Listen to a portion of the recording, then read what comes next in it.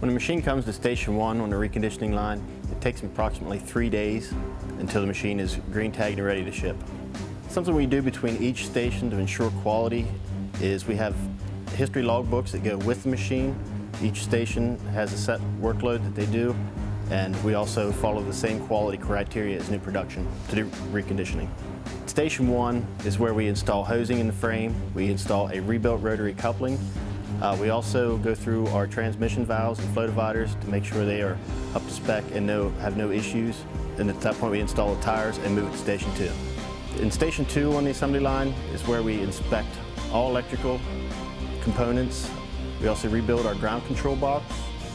We assemble a rebuilt swing hub in the machine. When you go to Station 3 on the reconditioning line, we install our engine. We install oil coolers on all machines. We also rebuild our hydraulic tanks there, install a new fuel tank, and wire the engine. When the machine reaches Station 4, we install all new hoses.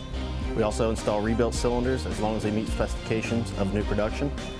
What happens between Station 4 and 5 is we have a boom assembly sub area where that piece of the machine is built separately and then sent to the line.